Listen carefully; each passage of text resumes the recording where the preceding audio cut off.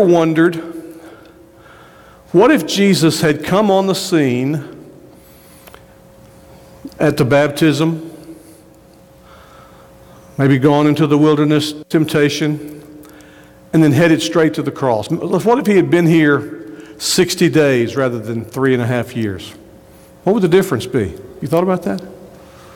We say that he came to die. He was born to die. He came to give his life a ransom for the many. What would we be missing, though? Oh my. We'd be missing the miracles. We'd be missing the great, unparalleled, unequaled teaching that he gave. I think the most critical thing we'd be missing is we would be missing the teaching and the modeling of the very thing that would keep the gospel going once he ascended back to heaven. He wouldn't have called any disciples. He would not have trained the 12 to model what he taught them, to do the ultimate commandment. Remember, we looked at this several years ago now. Excuse me, I've got a little sinus drainage tickle that's descended upon me this evening. Well, that commandment hiding in plain sight in Matthew 28, where he says, as you go, we call it the Great Commission, as you go, the imperative verb, remember, is make disciples. There are people that read Matthew or misread it, and they say, well, the command is go. No, that's over in Mark's gospel where he commands go. In Matthew's gospel, go, as you go, is a participle. It's sort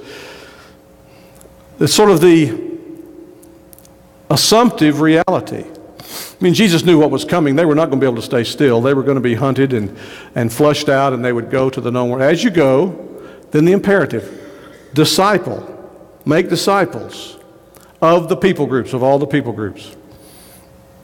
He tells them the pattern. They're baptizing them. We believe what that teaches is that when a disciple is identified, when they've confessed faith in Christ, expressing the desire to follow him, that then they are immersed in the name of the triune God, and then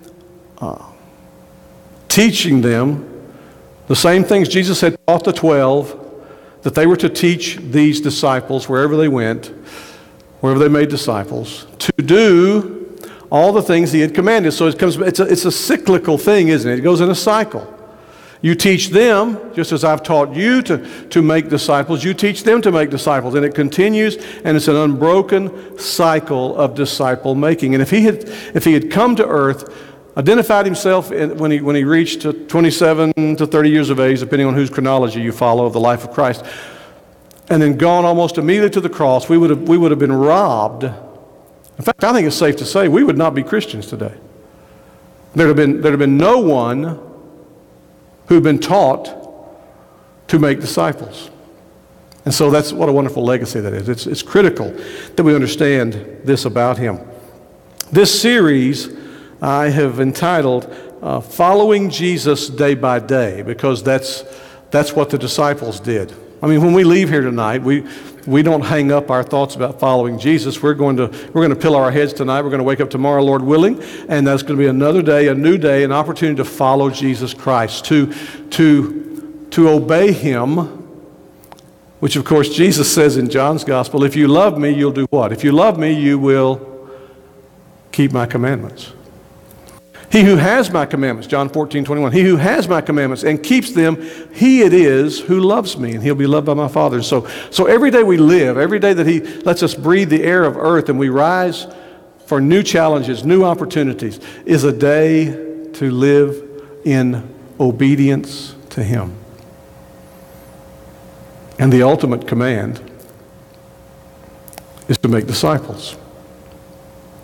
And so we're looking at following Jesus day by day, and tonight we're going to begin to unpack We're going to look at John's gospel. Jesus begins his disciple-making journey. Let me tell you, just real quickly, I want to give you a quick background in case you know this, many of you, but maybe you've forgotten it. We need to bring it to the forefront. If you want to know the life of Jesus Christ, you study the four gospels: Matthew, Mark, Luke, and John. Three of the Gospels, Matthew, Mark, and Luke, when you can look at them in the Greek, it's fascinating because there are whole sections of Matthew, Mark, and Luke that are verbatim. And what you learn is that they collected their material for this from common sources. They did their own investigation, but they collected material from common sources.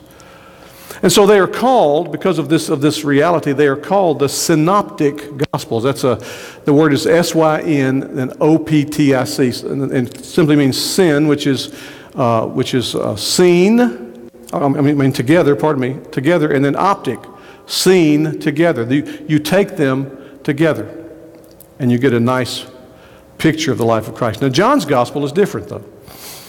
John's Gospel was not so much...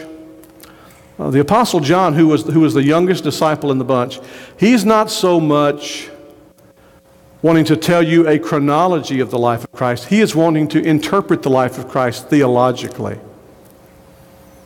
And he gives us these portraits. There are several portraits. I had the privilege, when I was in seminary a long time ago, of studying under Dr. Huber Drumright, one of the most tender-hearted, godly men I've ever known, but a New Testament scholar unequaled. And I took the Gospel of John from him.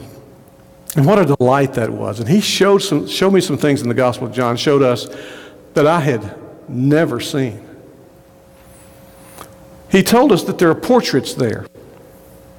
And the first portrait in John's Gospel is that John makes it plain by the way he introduces his Gospel treatise that Jesus is connected to the Creator. I want you to look at this with me just real quickly.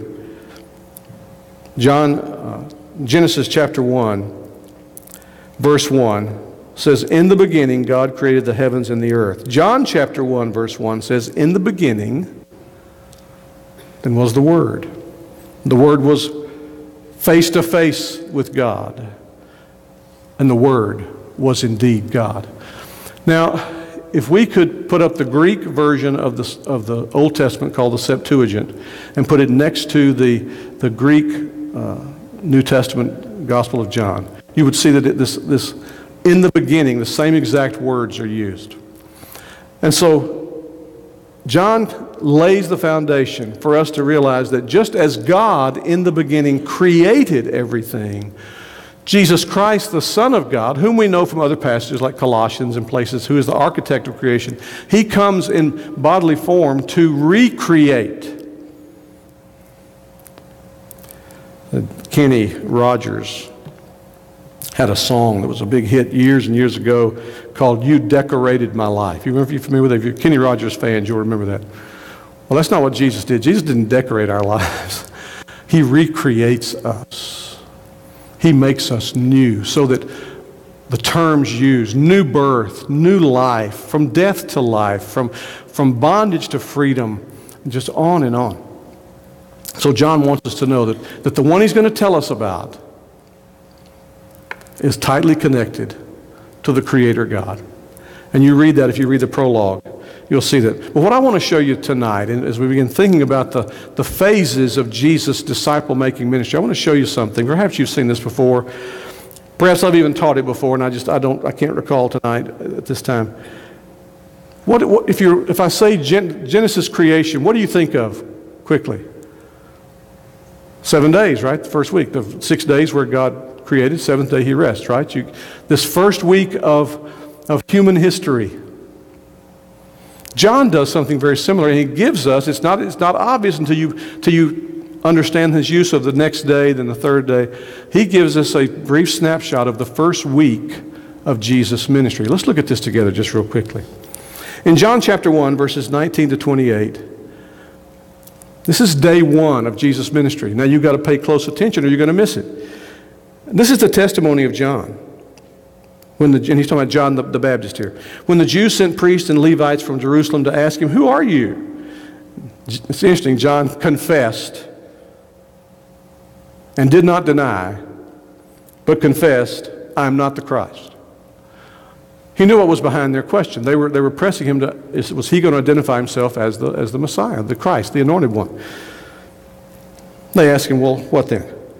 Are you Elijah?" You got to understand these questions that they're asking him are designed to catch him as a blasphemer.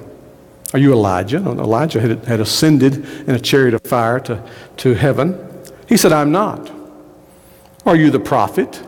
In other words, that prophet? That prophet being the one who was to come to identify as the Messiah. No. So they said to him, who are you? We need to give an answer to those who sent us. What do you say about yourself? And he said, and of course this is quoted in the prophecies, I am the voice of one crying out in the wilderness, make straight the way of the Lord. As the prophet Isaiah said, I am the voice, I am the messenger. Now they've been sent from the Pharisees, John tells us. So they ask him, then why are you baptizing if you are neither the Christ nor Elijah nor the prophet? In other words, what's your authority? John answered them. Now pay close attention here. This is where we'll miss it if we're not careful. I baptize with water, but among you stands one. Not among you is coming one, among you stands one. Jesus is in that crowd. Among you stands one you do not know. Even he who comes after me, the strap of whose sandal I am not worthy to untie. It was the lowest slave's responsibility to take off the sandals of the master of the house and his family when they came in from walking on the dusty roads. It was one of the lowest things they would do. There were other things too. And they would take the sandals off and they would wash the feet of the master. John says, I am not even worthy to do that to this one who stands presently among you and you do not know him. We're told that these things took place in Bethany across the Jordan where John was baptized. Not the Bethany of where Lazarus and Mary and Martha lived. That's a different Bethany. This is one outside of Jerusalem where John was baptizing. That's the first day. First day of Jesus' ministry, he is standing anonymously, at least anonymously to the crowd, watching, observing. Now, at some point, he is baptized. John doesn't bother to tell us about that, but look at the next section, verses 29 to 34. The next day, so now here's day 2, he saw Jesus coming toward him and said, behold the Lamb of God, who takes away the sin of the world. This is he of whom I said, after me comes a man who ranks before or higher than me, because he was, that is, he existed before me. I want you to go back to the narrative, the birth narrative. Remember, when Mary showed up to Elizabeth was 6 months pregnant. Mary has just conceived. And Elizabeth observes to Mary that the child in her womb leapt when he heard the voice of the mother of my Lord. So chronologically, John was conceived before Jesus, but he's telling us something here about Jesus' pre-existence. He existed before me. He is higher than I am. This is he, the Lamb of God. I myself did not know him, but for this purpose I came baptizing with water, that he might be revealed to Israel. And John bore witness, I saw the Spirit descend from heaven like a dove, and it remained on him. So he's talking about the baptism. John doesn't record the baptism, but we know that somewhere in that day 1, day 2 movement, he baptized Jesus. And we know when we read the other gospel accounts the dialogue that ensued there. Verse 33, I myself did not know him, but he who sent me to baptize with water said to me, he on whom you see the Spirit descend and remain, this is he who baptizes with the Holy Spirit.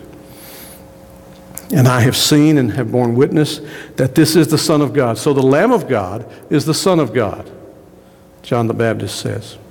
That's day 2. Day 3, look at this and continue in verse 35, chapter 1. The next day, so now we're into day 3.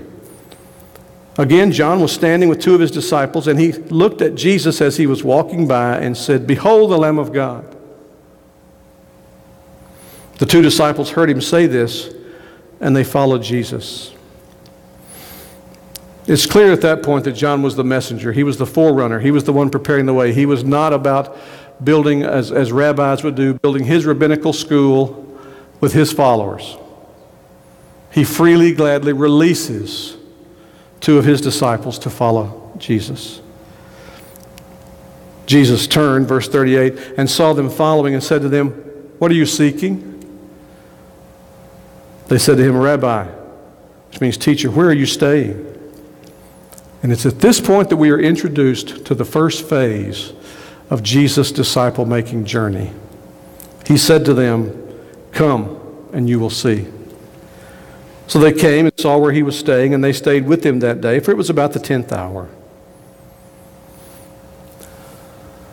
We're going to see in the course of this study 4 phases, 4 movements of Jesus intentionally making disciples. The first one is what we call come and see. The second is come and follow me. The third is come and be with me. And then the fourth is remain in me. We're going to see that play itself out in the Gospels.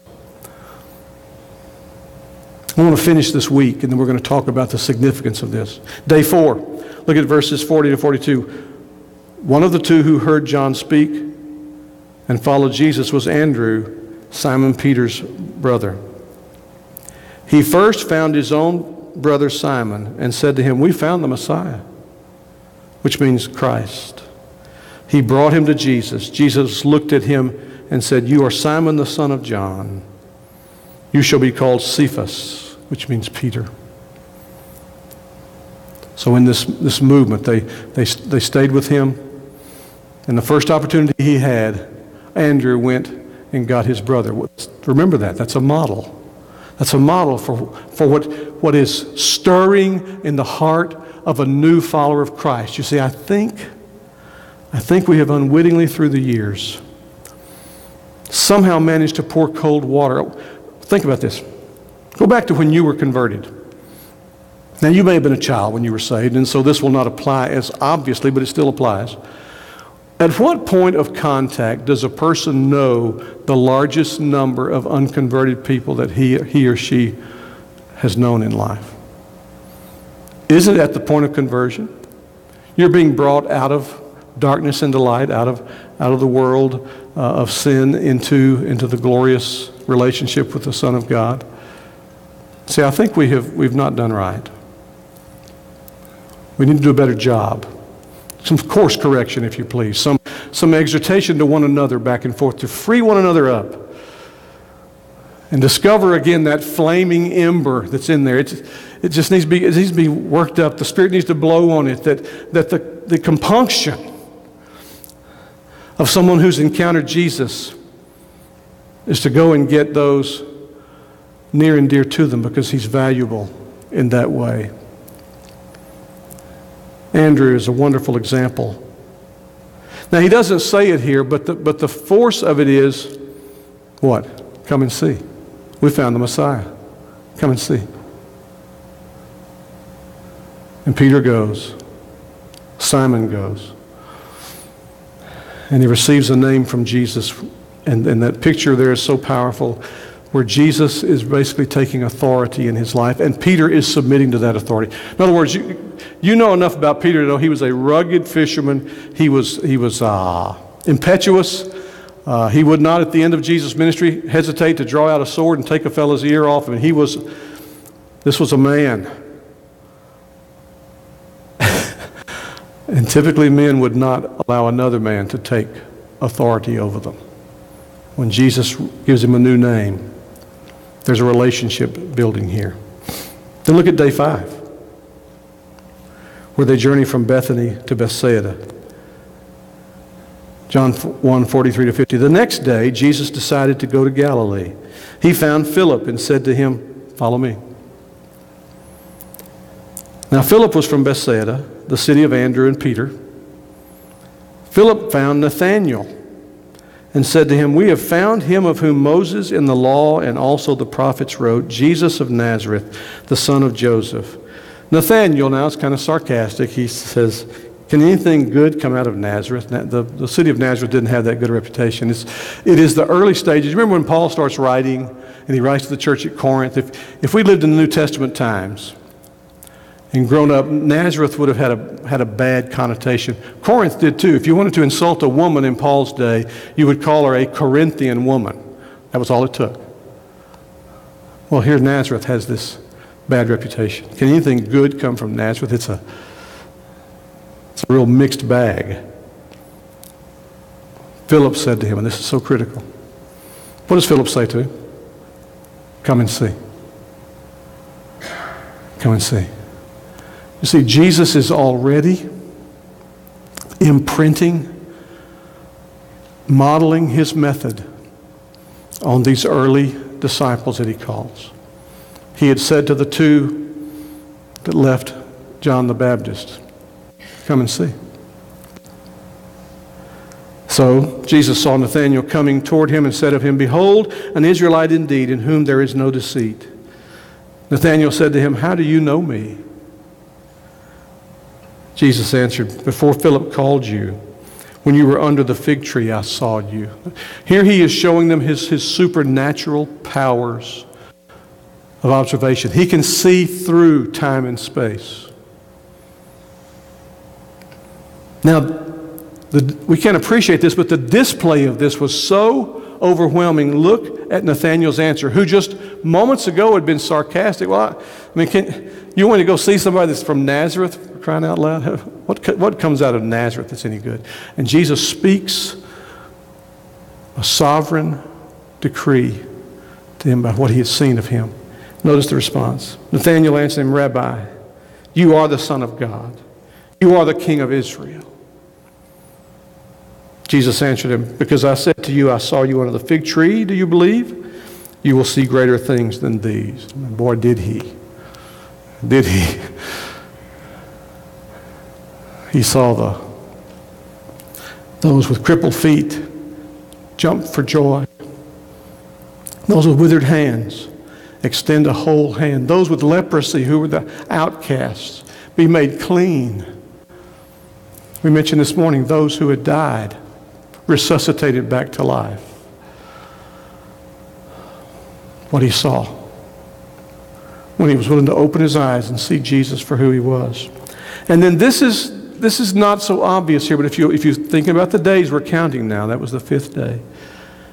Look in John chapter 2, verses 1 and 2.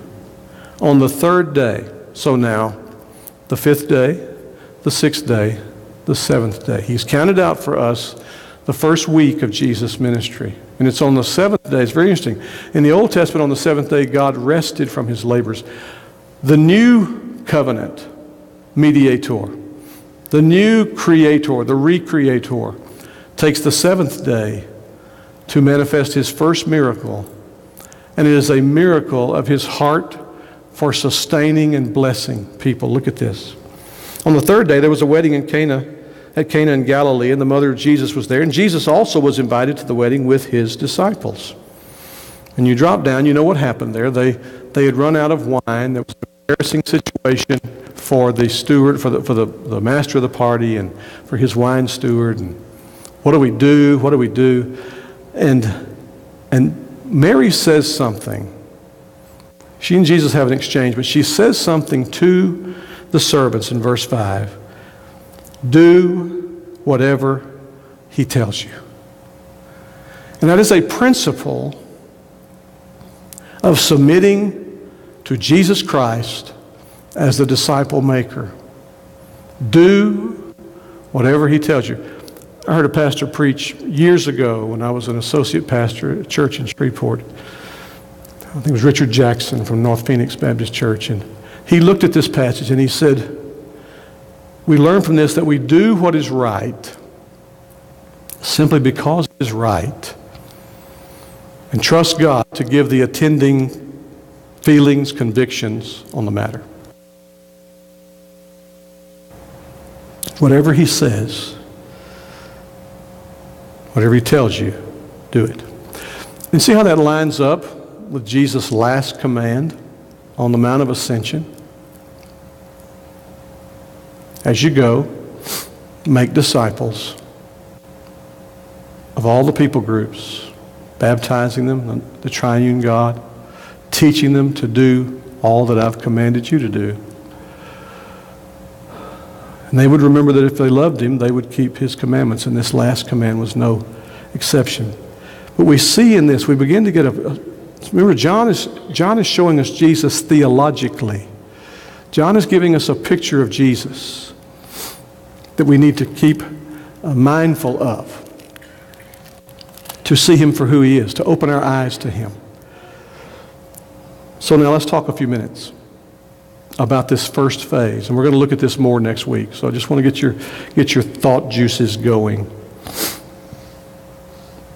Jesus' first expression to them as a rabbi who was summoning them to follow after him was, come and see. You see, again, I think we have unwittingly made disciple-making complicated, and we don't appreciate that Jesus expects us to live in phases. Not to snap our fingers and be all there, nor to wait until we have got it all together. We've wrestled with and mastered the text and the principles and the modeling, the examples, and now that we have all of this in place, now we can. That's not how Jesus operated with the first people he touched. Come and see. It was an invitation to come take a look at this. And one of the followers, Philip, picked up on it immediately and simply said to Nathanael, come and see. He didn't sit down with Nathanael and go through an argument to prove that Jesus is the Christ. He himself had only seen him the day before. But he did what Jesus would teach them to do and what he would teach us to do. If we will say, Lord, I'm willing. I love you. I'm thankful for you. I want to be like you. I want to be conformed to your image. I'm willing to do what you tell me to do. In fact, I learned from your mother that whatever you tell me to do, do it. And then sometimes we brace and think, what's it going to be? No, it's just this simple at this point in our study on Sunday nights. Come and see. I want to ask you something tonight. When's the last time that you said to somebody, come and see. Come and see where I worship. Come and see the people I worship with. It's just a simple invitation. And I think we have maybe unwittingly discounted that and you read people and they say, that's not evangelism. Brothers and sisters, Jesus Christ modeled this. It cannot be wrong. It cannot be wrong. What would happen if we said, okay, I want to follow Jesus more intentionally, more intensely, day by day? Maybe we can all repent that life too easily distracts us. But I want to follow him more intensely, more intentionally, day by day. And I want to, this week, encounter someone, maybe someone I encounter in the way, and say, oh, come attend worship with me. You know, we read a statistic several years ago that said this huge percentage, it was more than 50% of people when asked, who were not involved in church, when asked, why do you not attend church anywhere? You know what their number one answer was? No one's ever invited me. No one's ever invited me. A simple invitation. Come and see. And it gets more complex. That's where it starts. Come and see where I worship. Come and see the people I worship with. Come and see how we sing and we fellowship and we study the Word together. Come and see. Yeah, it'll get more intense because it'll be come see where I live. Come into my home. Fellowship with me. Let me serve you. Let me bless you. But it starts, Jesus' method of disciple making starts with come and see. And it develops, it becomes come and follow me. And then come and be with me. The following there meaning that you would commit yourself to take what he's teaching and take it to heart. That you would commit yourself to study him, what he says, what he does. And we'll notice, we'll mark this when we get into this, that he would teach them something, he would model it for them, and then he would send them out 2 by 2 to go practice it. They'd come back. He would teach them something, he would model it for them, and then he would have them. And you'll start thinking of passages when that's true. They've seen him perform miracles, and they say, this crowd on this hill, we need to send them home. It's going to be dark, they're not fed, they're going to get unruly, and Jesus said, you feed them. The interesting thing is he said it again after they had participated in the miraculous feeding of the 1,000. You feed them. You give them something to eat. He was the master teacher, the master disciple maker. So I want to challenge you. I'm going to wrap this up here, and I'm going to come down, and we're going to just do a Q&A for a few minutes just to talk about maybe something. Maybe the Lord's turned some lights on. Maybe he's prompted in you some things to think about. And just talk for a few minutes about Jesus Christ, the disciple maker, he's the recreator, which is why John had us look at his first week of ministry. But rather than resting on the seventh day, he blessed on the seventh day. What a Savior we have. Let's pray together. Dear Holy Father, God and Father of our Lord Jesus Christ, we bow before you in Jesus' name, and as we read, just simply read the Scriptures, we're gripped in new and fresh ways at the simplicity of Jesus' model for making disciples. Forgive us, Lord, when we have despised the simple and somehow convinced ourselves or convinced others that this is a really complex thing and that you've got to be really serious about this and you've got to be all in and understand some things and on and on and on and on and on. And somehow we have piled up Philistine rubbish in the wells of pure water that you have dug for us. Help us to drink in new and fresh ways from Jesus Christ. And simply be willing to trust him, that he knows what he's talking about when he taught and when he modeled the manner in which we should be disciple makers. And Lord, help us burn in our minds and our consciences. Whatever he tells you to do, do it. That is the path of blessing. That's the way we bless others. And that's the way we receive the blessing as well. Come, wind of God, and breathe upon us new and fresh energies and life to be disciple makers, obeying the commands of our Savior who said, if you love me, you'll keep my commandments. We ask this in Jesus' name. Amen.